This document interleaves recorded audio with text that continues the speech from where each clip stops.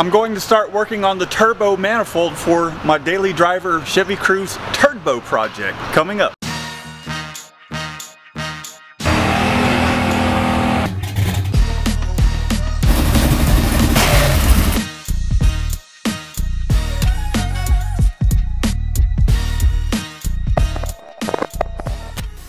I got a handful of things I'm going to need in order to build this manifold, the exhaust, as well as welding in the aluminum bung. What I ended up getting is a propane torch and some alumi weld or whatever the heck it's called. So I'm going to give that a shot for the pan. I got a reducer for the exhaust because I know the stock exhaust is 2 1/4 after measuring it. So I got a reducer for that. I got some 308 stainless steel stick welding rods. Got all my fittings and everything set aside, and just some assorted things that I got from Harbor Freight. Some gloves to work on the car with. Fortunately, my valve cover gasket is leaking a little bit, so I'm going to replace that while I'm at it. And then some cutoff wheels. Oops. A grinding wheel, a stainless steel wire brush wheel, so that way I can clean up the stainless steel metal here. And then I think what I'm going to use, there's no thinking to it, this is what I'm going to use for the gaskets, the copper gasket, and then of course this will be used for the valve, not the valve cover, but the pan, the oil pan. Now I'm going to go down to my neighbor's shop and see if he'll be cool with me borrowing his stick welder. Doing it on a budget, baby, doing it on a budget. Just borrow some tools, that's how you do it. Pow!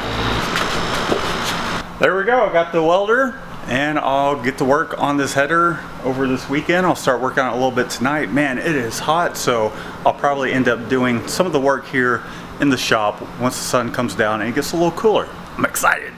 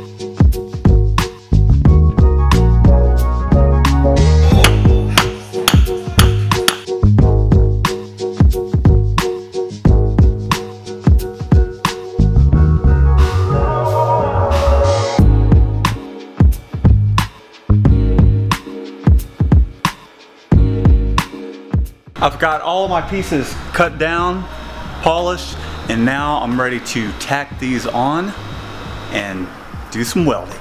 It's been a while since I've welded, but yeah, here goes nothing.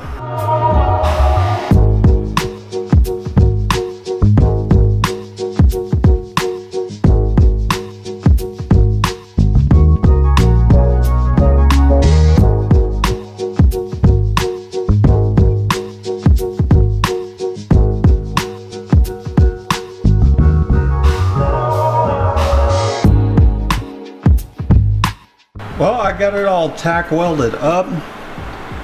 I got a little carried away with the gap here. so I'll have to fill that in, but it shouldn't be too bad. And even though, you know, one of the things about welding is the metal tends to shrink as you weld,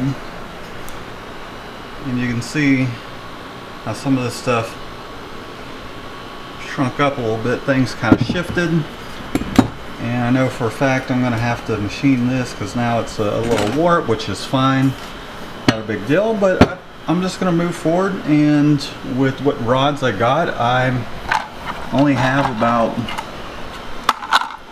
4 more welding rods left. I use 1 welding rod up to tack all this stuff up, but I think I'll probably start at the base because these are the most flush, and I'm gonna have to get some more rods. This is all I could find at Tractor Supply, so let's go ahead and do this. I think I'll start at the bottom of the flange so that way I can get a little bit of practice and the top will look better.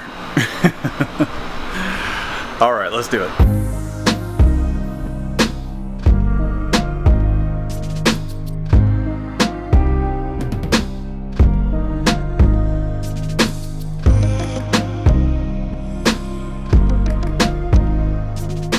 Well, that was a good refresher crash course on welding. I had never welded stainless steel either, so it was quite challenging. I went through the sticks that I have, and let me show you how this is looking, because I blew a couple places out and then I realized I probably should have flipped this thing over and made sure I was doing my welds flat. I believe this is where I initially started. Looks like there's a little bit of an inclusion here. I'm gonna just grind that out, do that over. I just could not see where I was going with the thing. Same thing here. This started looking okay. This isn't any better. And then this is when I tried to weld uphill. There's a nice piece of drippy metal hole here, not a big deal. I'll grind that out. This one didn't look too bad, that's fine. I'll just grind it here, a little there, and just fill that in. That one looks, looks okay. This one here, same thing, started running down. And then as I was saying, so you can see here, that one doesn't look too bad, and it's because I was welding it flat. So I had the amperage up too high when I started doing the 10 gauge stuff. I had it set pretty good here. This is probably the best weld out of all of them. I did wire brush this so that I could just take a look at it. It did have all those purples, yellows, and blues. I don't really care that it's on there. I actually just want to kind of try and clean some of this slag up and kind of gas marks from the flux. So I'm going to grind out the really crappy looking ones and get some more sticks and give it another try. And this thing will definitely need to be machined because it is rocking. That's for sure, and not in the good ways. Hopefully I don't have to take off too much in order to get this thing nice and flat. So I am tired. That's about it for today. It's 3 o'clock. I need to bathe. Oh, it's 4 o'clock. Thanks, Shannon. It's 4 o'clock. I need to get out of here. I'm gonna bathe, and then I'll see you guys tomorrow. Well, it is the next day. I am heading to Northern Tool to get some welding rods, a few other things. I'm gonna get a welding helmet for sure because those glasses just were killing my eyeballs. I couldn't see anything. So let's go ahead and do this. I got Apollo going for a ride with me. He loves his ride, so let's head to Northern Tool and back to the shop. Get this header done, hopefully.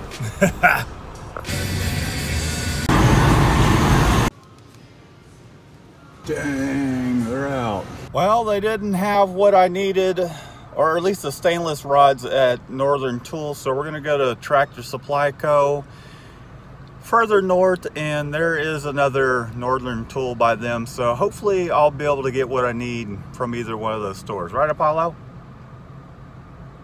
He agrees. I am back from Northern Tool, got everything I need, so let's get back after welding. We'll grind out some of the bad welds and try and wrap this up today.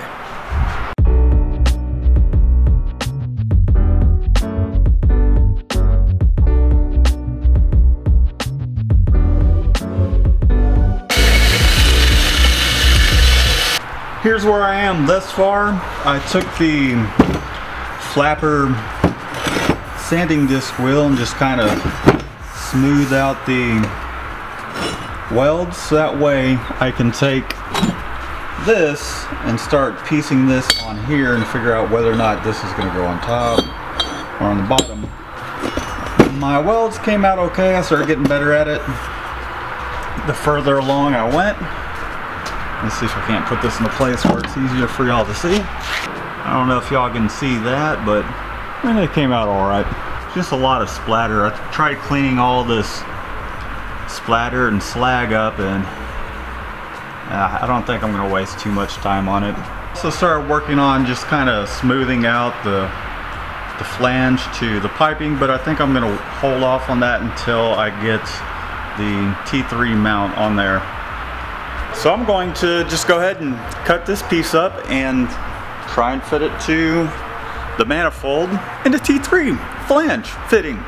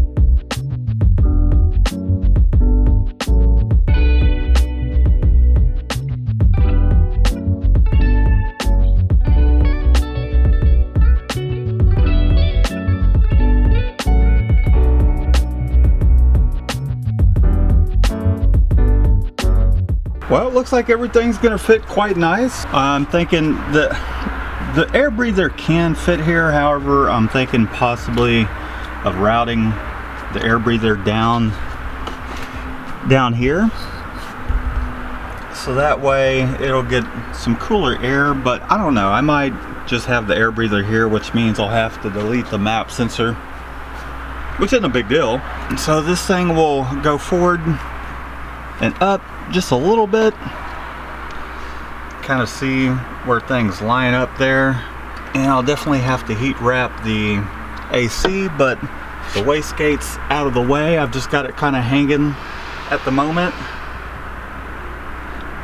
but I'll probably have to modify this bracket so that way the angle is correct. That won't be too big of a task, but I'll figure that out once I get it out of here and kind of figure out my angle. So I marked off the exhaust manifold, the stock manifold. I didn't want to take the manifold off just yet because I'm not ready to put it on. Just trying to figure out where this thing is going to live. And let me know what you guys think about how close. I don't want it touching the compressor turbine. I don't want it touching.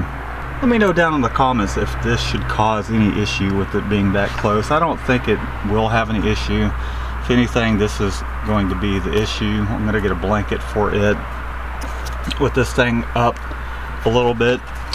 Kind of, it's a heavy piece here. So that should give me enough room to route the exhaust down that way. As you can see, I took some measurements, and my manifold that I'm building, it should give me plenty of room just to shoot it straight down. So that shouldn't be too much of a problem. But I'm happy with how it will be positioned. I think that'll look pretty damn cool. And it looks like the angle of this thing will be somewhere along the lines of 55 degrees. So I need to make sure that flange is 55 degrees. And I think the amount of kick out, I might have to, here's the piece I was cutting up earlier, that should kick it up just enough, or I might have to shorten it down so that way, I don't know, I might take a little bit off. Because if that's it sitting on it, the flange that I have will kick this up in that way just a little bit. I did close the hood with it in there just to kind of test things out. Let's just go ahead and do that out. Ooh, one-handed. So that's, ow, I just hit my head. So that should work great. I am gonna push it out that way just a little bit. I think I am gonna call it a wrap for today. I am exhausted. I've got some of that grinding crap in my eyeball. Thanks for tuning in, guys. Be sure to subscribe, give this video a thumbs up, follow along. We're getting closer. I got a few more things that are coming in. And before you know it, this thing will be turboed. Until next time, I'll see you guys later. Peace out with your peace out. What? Where's Apollo? He ran off. There he is back over that way. Oh, that's awesome. Look at Aaron.